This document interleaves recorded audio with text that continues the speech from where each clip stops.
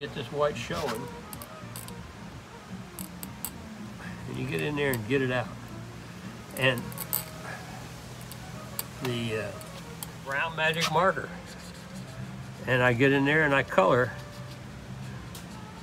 Is that an alcohol-based ink? Yeah. Okay. But I'll get this colored up. I don't like it right here.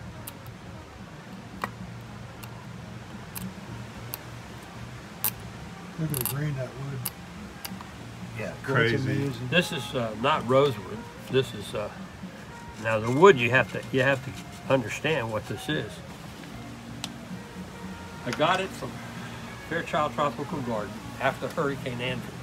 Oh, really? Wow. You've had it for a while. We're talking a while. Well, that was 92. Yeah. So that's 30 years ago. And the thin just goes in there and disappears, and you got to spend 20 minutes getting it out. That's good info. I've been using the thin. That's probably why I'm not having a lot of success.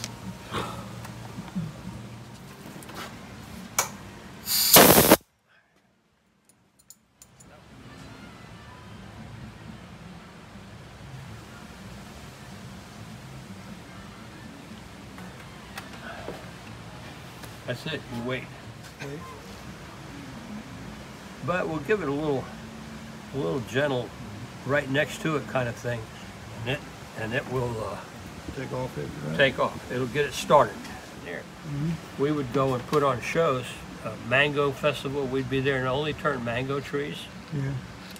and do all kind of, and it was a regular thing. I mean, we had a place out. So I'll take this down to get rid of the hump, because you're going to end up with that hump forever without getting in there and pulling it away. So you want to get flush with the wood, so when you get in there and you don't and then you can sand sand the wood it. away. You won't have a big, and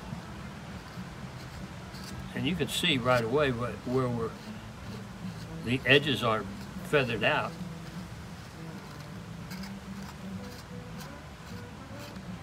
We're going to sand it this anyway. Mm-hmm.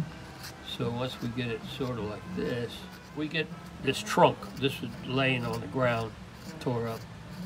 And when you're doing scraping, you want to go along with the crack, but if you bridge the crack at an angle, you'll get out there the hump. Mm-hmm. The key to all of sanding is bridging your area. Yeah. So You got some 600 there. I don't know what it is.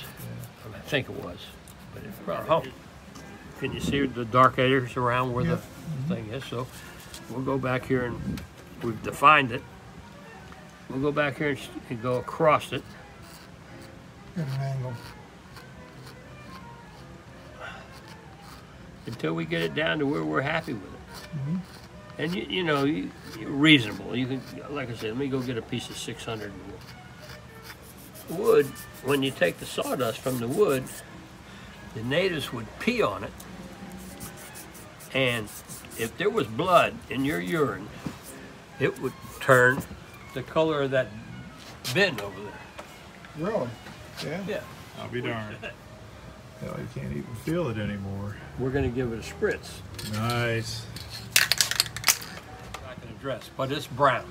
Yeah. Oh, heck yeah. Okay. Beautiful.